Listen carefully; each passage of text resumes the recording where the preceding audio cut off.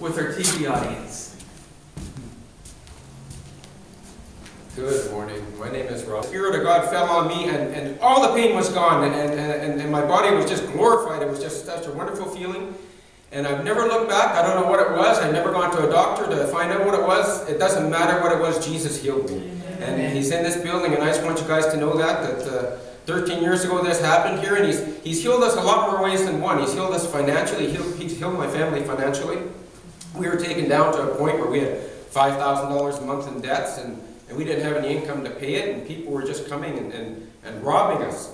And God took us down, but He'll never take you down too far. He took us down just enough to teach us, to raise us up again. And I tell you, we've been blessed more than blessings you could ever imagine. Like the floodgates of heaven open and bless our family so much since. And I just thank Jesus for it all. Thanks, guys. Amen. Thank you, Rob. You know, it's good to be able to hear what God is doing in people's lives. Sometimes I believe testimonies are the greatest things that we can hear, just what God is doing in their lives. And you know what? God is the same yesterday, today, and forever. God heals. I'm not believing every word of this book, certainly. And I looked rich.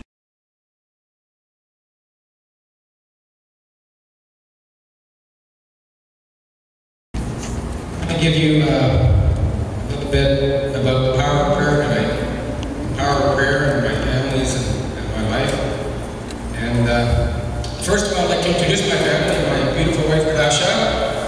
Come on, stand up so we can look at you. And then there's my daughter. We gave her a Japanese name, the first name, Liante. And her other two names, we couldn't get her out of the hospital until her name was complete. But in Canada, they won't release you from the hospital unless you have a full name for your child. So the child was stuck in the hospital, and we couldn't think of a name. What name will we get? And I found this Hebrew book that said, Shining Light of Peace, Mir Shalom. And that's my daughter's name, Mir Shalom. Another child that I provided, he was a great prophet, also a Hebrew name. Yes.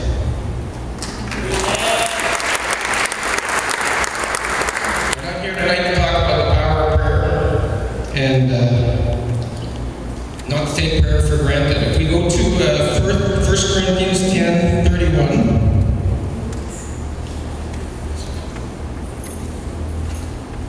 you'll read there that 1 Corinthians 10:31. Whether therefore ye eat or drink or whatever ye do, do all unto the glory of God. Now, I'm going to tell you a story that happened over half a century ago. A new drug came on the market. It's called Ritalin. And I was one of the first children given that drug. And I was given that drug because I couldn't sleep at night. I couldn't concentrate. All I did was dream. I dreamed about so many things. I wanted to do so many things. I never wanted to sleep. And so my mom thought something was wrong with me. So she took me to the doctor. And the doctor says, well, we have a new drug that will fix that, called Ritalin. Well, when I look at Ritalin today, all I see is pharmacy. And if we look at pharmacy in the Bible, pharmacy is sorcery. And we have lots of scripture to show that. But at any rate, my mom gave me one of these drugs, these pills. And when I was took the pill, I was more hyper, and I couldn't sleep. I was rattled. I was flipping circles. She phoned the doctor. She said, what should I do? Give him another one. That's the answer to the doctor. I'd give him another one. She gave me another one. I was worse. I was running back and forth, running up the wall. Give him another one. She called the doctor again. My mom looked at this drug, looked at what the doctor was saying. She went to the toilet. She dumped it all down the toilet. She flushed it. She bought me an aquarium. She filled it full of fish, and I was calm. My spirit was calm. So how many of us, are listening to the doctors? Doctors are great people. They're great healers. They know lots of great things. But when it comes to mood-altering drugs, it takes us away from the spirit. It takes us away from our dreams. Think about it before you give it to your kids. And I'm a living testimony of that. So what did God say about that? What did God say about that? Did we listen? That's over in James 2. Go back to your Bible here. Go back by the back of your Bible to James. Just shortly before Revelation here, you'll find it.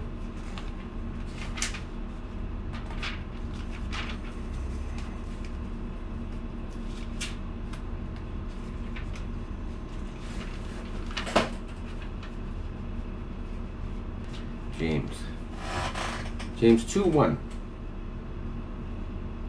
2:1. My brethren, have not the faith of our Lord Jesus Christ. My brethren, have not the faith of our Lord Jesus Christ, the Lord of glory, with respect of persons. For if there come into your assembly a man with a gold ring, in goodly apparel, and there come also a poor man in vile raiment. What is vile? What is stinky? Stinky, yeah, some horrible, smelly looking beggar off the street comes to you and wants to know the truth. You gonna let him in your building? Most of you won't. I guarantee you most of you won't. Try it, guys. Try it. Dress yourself up as one of these. Maybe that's devious. Maybe it sounds deceitful. Why not? Why not prove it? Dress yourself up, nasty, smelly, stinky, rubble, stinky fish on you. Go to a church building. See if they'll let you in. Dirty up your face. Try it. And ye have respect to him that weareth the gay clothing, and say to him, sit thou here in a good place, and say to the poor, stand thou there, sit here under my footstool, you old stinky thing. Yeah, sit here under my footstool. I won't answer the word of God, but I know what these guys are thinking. Now let's see what our Apostle Paul said. Let's see what our Apostle Paul said. You know, we looked at what Stephen said earlier in Acts. Let's see in Acts 7. Let's see what Apostle Paul says in Acts 17. Acts 17:24. Acts 17:24.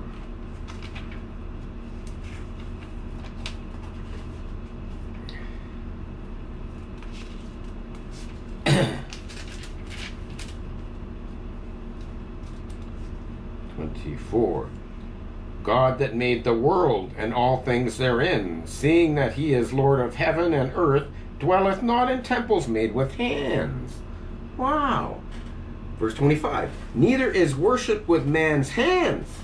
With men's hands. Neither is worship with men's hands, as though he needed anything, seeing that he giveth all life and breath and all things.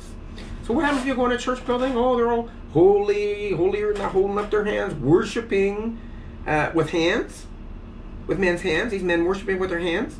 What are they doing worshiping with their hands? What's that? They say, oh yeah, but Moses, they held Moses' hands up to win a war. No, what do you do with your hands up in the air? And all these, especially the charismatics are teaching, what's wrong with you? Something's wrong with you if you don't put your hands up in church.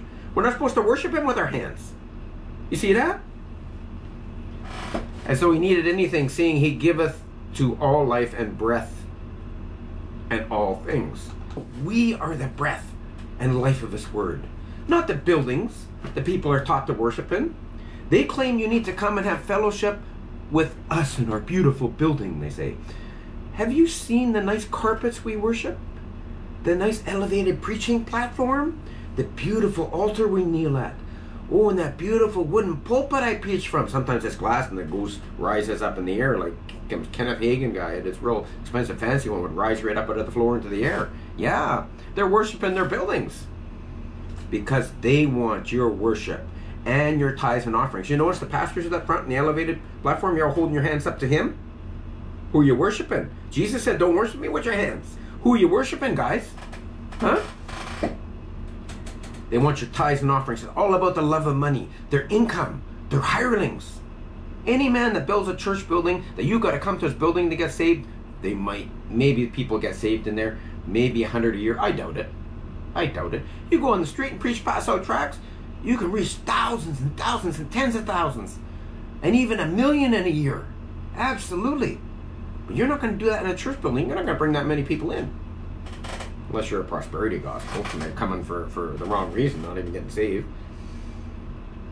Anyhow, they're hirelings. You need a personal relationship with Jesus Christ, which is easier to find in the wilderness, yeah, like in the background or some of the videos I preach in, than in a church building. It's a lot easier to find God and get close to him out there, opening his word, bringing the King James Bible with you. Now let's go to Acts 20:28.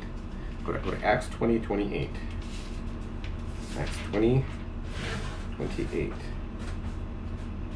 Take heed therefore unto yourselves, and to all the flock over the which the Holy Ghost hath made you overseers, to feed the church of God, which he hath purchased with his own blood. That's right, he purchased it with his own blood. Jesus Christ is God Almighty, and his death on the cross and shedding of his blood purchased us, the body. Our jobs, after we're saved, are to get out and teach people what Christ did and his words, not pull them into a building to worship unequally yoked with lost people, hoping they might get saved too. Teaching, we need to be teaching what the scriptures say. It's a job of any true Bible-believing Christian. This part of the body does not belong to a building. No. 1 Corinthians 3:16. Let's go to 1 Corinthians 3:16.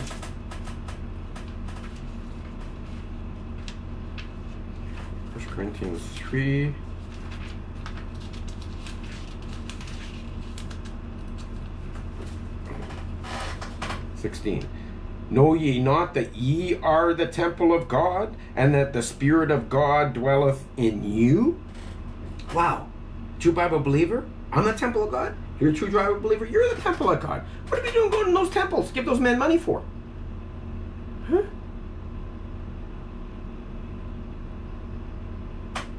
So, real true Bible believers don't go to a social club buffet to worship the living God. And all the Baptists bragging, yeah, our bellies, we're going to have a meal at church. It's a buffet. It's a social gathering. Sure, some of them teach some of the truth. Yeah. But we're not supposed to go to church. We are the church. You don't go to a social club buffet to worship the living God. You can be in better and longer fellowship with God right where you're sitting, or while you are on an outing for a week or so, maybe even for a day outing. More so than if you went to church for most or all of your life. That's right. 1 Corinthians 6:19. We're going to go to 1 Corinthians 6:19 now. 19. What? Know ye not that your body is a temple of the Holy Ghost, which is in you, which ye have of God, and ye are not your own? For ye are bought with a price. Therefore glorify God in your body and in your spirit, which are God's. Your body belongs to God, and he will show you what to do. Give your life to him, not man's rules for a building that they will lead you to. They'll lead you to serious error and rules. They'll put you under their own little laws. Tell you what to dress, what not to dress. Are you kidding me? Come on, guys. Go into one of those buildings all stinky and ripped raggedy old clothes, watch what happens. They'll lead you to serious error. There's no biblical basis to this church building system today. And the Baptists, they all claim you got to come to church, yeah? But their system's only a couple hundred years old. Where was it before that? Ephesians 2:19. Let's go to Ephesians 2:19.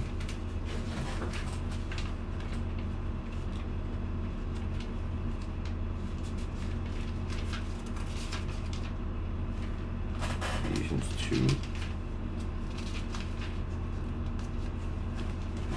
2:19. Now therefore ye are no more strangers and foreigners, but fellow citizens with the saints, and of the household of God, and are built upon the foundation of the apostles and prophets, Jesus Christ himself being the chief cornerstone, in whom all the building fitly framed together groweth unto an holy temple in the Lord, in whom ye also are builded together for habitation of God through the Spirit. Our body is a living building, not a dead church building. We're in church right now. We're talking. We got the book open. When 2 or 3 are in my presence, there will I be also. We got the book open. I'm just paraphrasing that. We can go back and look at the scripture. Talking about this with his word.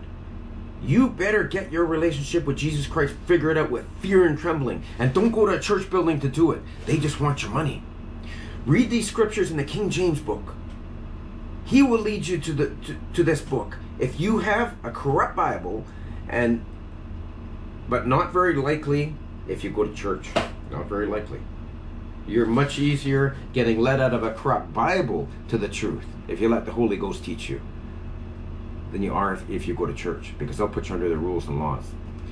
So call upon the name of the Lord. Pray. Ask Him to save you. God will show you what His plan is for you. Ask Him for His help. Call out to Him. He will show you. If you ask, believing every word of this book, this King James Bible, and it's pure, that it is pure, perfect, and preserved Word of God, Jesus Christ on earth. Absolutely. Okay, thanks, guys. I hope we can all learn what a church is. It's us. Amen. Amen. You won't find Him there. But the people need to know that. The people need to be warned. They're being lied to. You know, and the people with new Bible versions can't understand this, because the separation of gospels was cut out of their crap Bibles. And they think there's just one gospel for everybody, and you got to go to a church building to hear it. But if you want to see that, that's in Galatians 2:7. Keep your finger in Acts 7 here, and go over to Galatians. Galatians 2. You guys got to see this, because it's not in the new Bibles. Galatians 2. They corrupt it so you can't see it.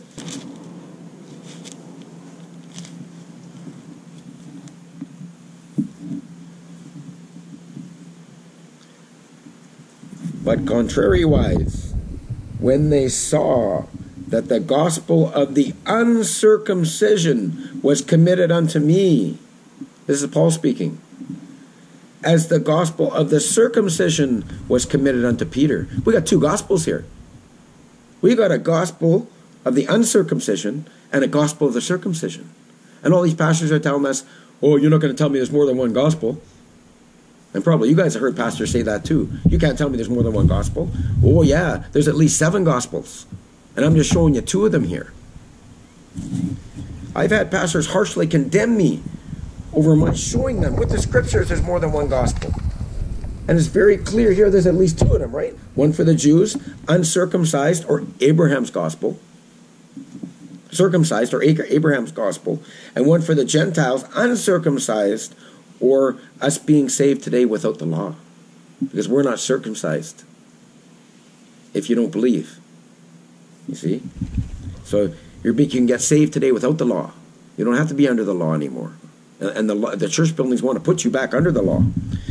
So I can, well, most of them anyhow, I can also clearly show you several more gospels God gave to us for different people at different times, rightly dividing these scriptures. Absolutely. And there's one in the time of Jacob's trouble, which an angel flies over and proclaims. Everyone will see this angel flying and proclaiming. There's another gospel there too. There's all kinds of gospels in here. But that's another teaching. And why these people don't believe the King James Bible is God's pure, perfect words. Because then they have to accept the fact there's more than one gospel. And they can't go on with their little church clubs. You've got to shut them down. Acts 7:49. Heaven is my throne, and earth is my footstool. What house will ye build me, saith the Lord, or what place is of my rest? Heaven is my throne, and earth is my footstool. What house will ye build me, saith the Lord, or what is thy place of rest? God just said it again. Look at that. Heaven is my throne. The earth is my footstool. What house will ye build me, says the Lord, or what is the place of my rest? He doesn't go into a building. You're not going to build a house for the Lord. That doesn't happen anymore. We get filled with Him when we get saved. Acts 7:49, and then 50. Hath not my hand made all these things? Get into nature, guys. Go read the scriptures in nature. Hath not my hand made all these things? Most of these church buildings will just destroy you. So Stephen here is clearly showing them a building or a temple has nothing to do with a church, which is what I just said basically today. As Jesus is not in those buildings. If you check the back of the gospel tracts that we put out, it's got Acts 7. It's got this in there. Acts 7. They have chosen new gods. Deuteronomy 32:12. They sacrificed unto devils, not to God, to new gods. Judges 5:8. They chose new gods. Acts 7:48. Howbeit the Most High dwelleth not in temples made with hands, as said the prophet. Wow, Jesus is not in the church buildings. Did you see that? That was Paul. That was Acts 7. That would have been Stephen saying that. Stephen saying that. Was that 38 or 48? Acts 7:48. Howbeit the Most High dwelleth not in temples made with hands, as saith the prophet. That's right on the back of all the gospel tracts we hand out, all the custom ones. They tell those people in the church buildings that pastors are lying to them.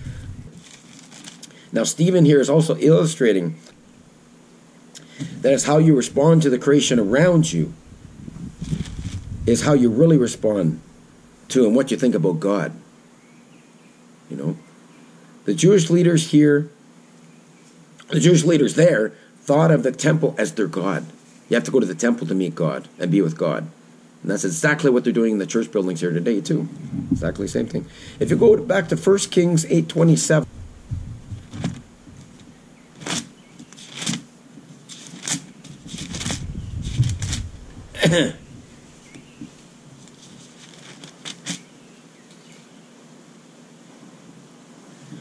But will God indeed dwell on the earth? Behold, the heaven and heaven of heavens cannot contain thee. How much less this house that I have builded? This is Solomon's house, this huge temple he built. And he said it couldn't contain Jesus, couldn't contain God. God's much too big for that. He's not, even Solomon said he's not in my building. And all these pastors are lying us today saying, oh, the Holy Spirit just showed up, the Holy Ghost just showed up. Come on in, get saved. They're liars. They're liars. So God also was not in the house of David because it clearly could not contain him. And back to Acts 7:51. Acts 7:51. Now, these are Jews that Stephen is talking to. They're all circumcised, right, in the flesh. They've all had their foreskins cut off because they're Jewish priests, Jewish leaders. Don't forget that when you hear this verse. Acts 7:51. Ye stiff-necked and uncircumcised in heart and ears, ye do always resist the Holy Ghost, as your fathers did, so do ye. Ye stiff-necked and uncircumcised in heart and ears, ye do always resist the Holy Ghost. As your fathers did, so do ye. Stephen just gave them the biggest insult he could have possibly given them. Because they've circumcised themselves, they've abided by the law, and he says you're uncircumcised. And so were your fathers, who all practiced circumcision. But in their heart and ears, of course. So this is a legal condemnation Stephen is rebuking them for. He's speaking of the spiritual circumcision, which they did not listen to or understand. But they did understand that they would lose the promises of God. Because if they're uncircumcised, and they circumcise themselves already, they will lose the promises of God. They understood that perfectly. So they're completely pricked to their hearts by now. Verse 52. Which of the prophets have not your fathers persecuted? And they have slain them which showed before of the coming of the just one, of whom ye have been now the betrayers and murderers. Which of the prophets have not your fathers persecuted? And they have slain them which shewed before the coming of the just one, of whom ye have been now the betrayers and murderers. So he just called them murderers, yes. And they know they'll lose the promises for that. Who have rejected the law by disposition of angels, and have not kept it. Who have received the law by the disposition of angels, and have not kept it. So now Stephen is really going after them, really pricking their hearts with the truth, getting them really angry at themselves for what he said. Verse 54. When they heard these things, they were cut to the heart, and they gnashed on him with their teeth. But he, being full of the Holy Ghost, looked up steadfastly into heaven, and saw the glory of God, and Jesus standing on the right hand of God, and said, Behold, I see the heavens opened, and the Son of Man standing on the right hand of God.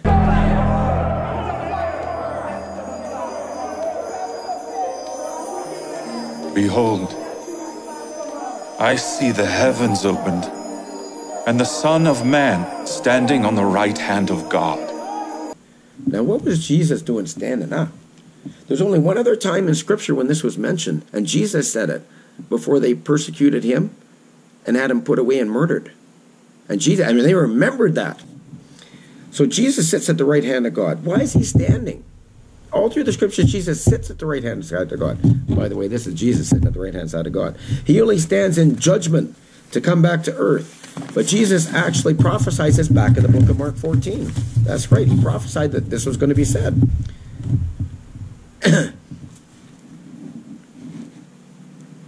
So go to Mark 14:16, you'll see that. Matthew, Mark 14:60. See what Jesus prophesied and see what you just heard. Mark 14.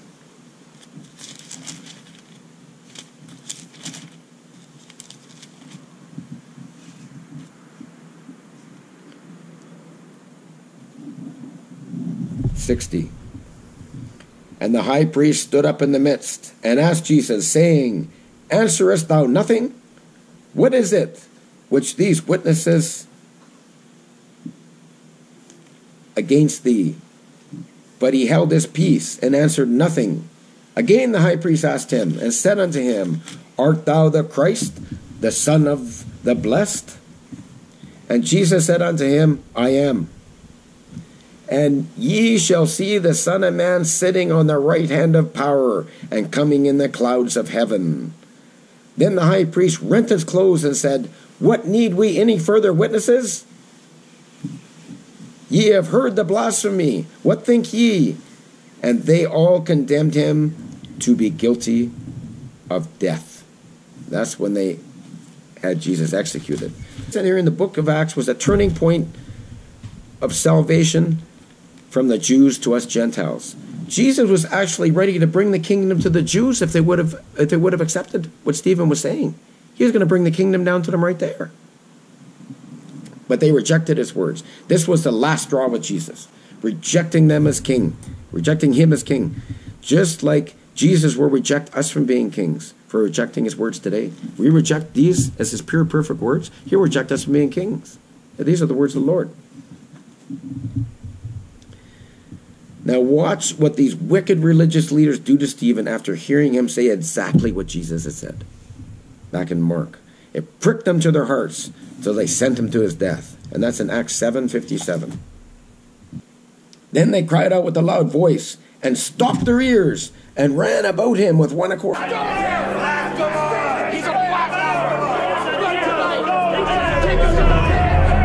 Or can you imagine these guys running around with their hands over their ears? Didn't want to hear nothing, just like little kids. Kids block their ears when they don't want to hear something. That's what these religious leaders were doing. Verse 58, and cast him out of the city, and stoned him.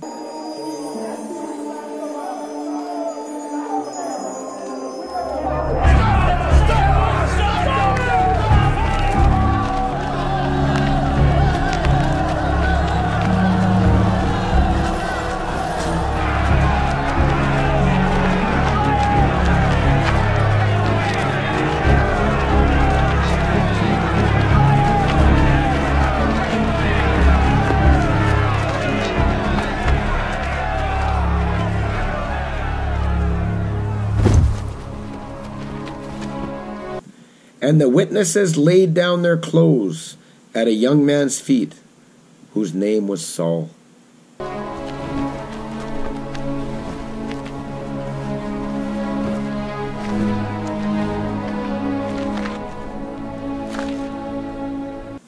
And this is where we first run into Paul. Saul, who became Paul.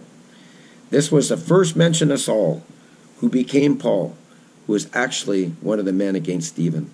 Stoned him to death. Can you imagine? Verse 59, and they stoned Stephen, calling upon God, and saying, Lord Jesus, receive my spirit. Lord Jesus, receive my spirit. Now, this verse is very interesting, because God has been taken out of all the new corrupt Bible versions, new gods. This verse is scriptural proof that Jesus is God. And they took it out of all the new versions. If you look back at that, the same thing you see with all the prosperity preachers. They all have a banner behind them saying, Jesus is Lord. Jesus is Lord. You ever see that in all these Kenneth Copeland services and stuff? Just Jesus is Lord behind them, which is not even in the scripture. The real Jesus is the Lord, and they'll say Jesus is Lord behind them. They don't want you to know that Jesus is God. That's what all these guys are doing. These wicked men today also leaving out that Jesus is God. Verse 60. And he kneeled down and cried with a loud voice. Now this is Stephen. Stones flung all over him, probably bleeding to death by now. And he kneeled down and cried with a loud voice. Cried with a loud voice, Lord, lay not this sin to their charge. And when he had said this, he fell asleep.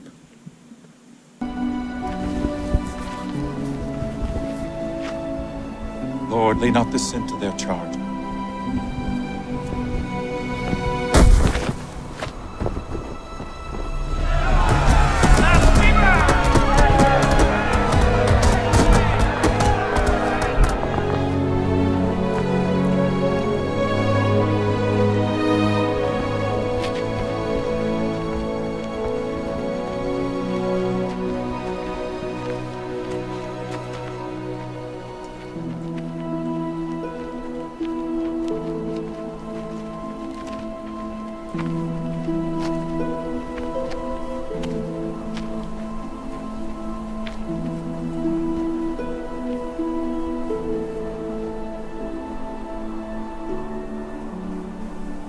In other words, he died, sleeping in Christ. Now, this is a prayer from Stephen, actually. He's crying out to the Lord, right?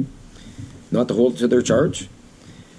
And it's different, yet much like when Jesus died on the cross. Because what did Jesus pray when he died on the cross? Father, forgive them, for they know not what they do. And of course, he was silent before his death, before he said this. In this instance, the Jewish leaders personally killed Stephen, knowing what they were doing, unlike turning Jesus over to the Romans. And they had the Romans kill him back there in the book of Mark, in the Gospels. So because of this turning point, the church then went into great persecution. Yet we can today, as Gentiles, be saved because of this turn of events. This is when God handed everything over to us as Gentiles. And you'll see that as you go through the book of Acts, that everything went over to the Gentiles. So Father God, thanks for this teaching today, and hopefully it's blessed somebody here, and bless someone later on that hears it, and just let everyone be touched with your truth, Lord Jesus. Thank you, God. In the name of your Son, Jesus, amen.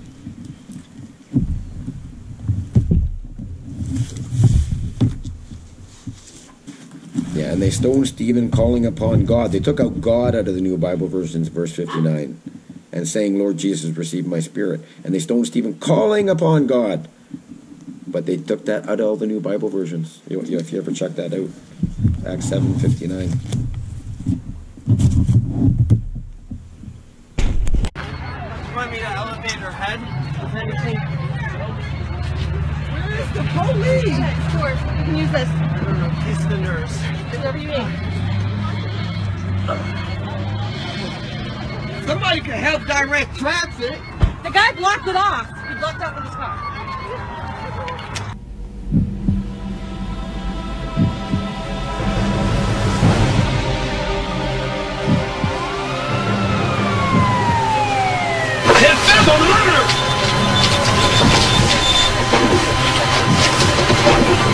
Mary, can you hear me? Check her pulse. Nothing. Charging at 200. Clear. Go, go. Go again. Charging at 300. Clear. We got her. She's back.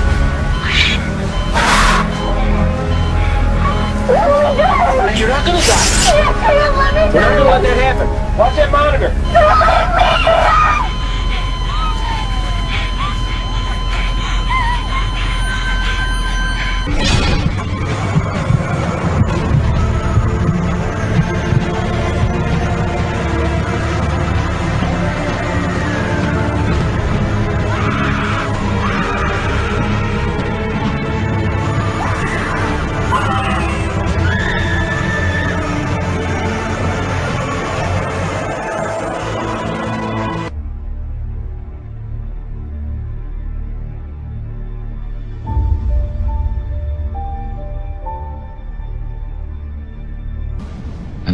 deceived them was cast into the lake of fire and brimstone, where the beast and the false prophet are, and shall be tormented day and night forever and ever.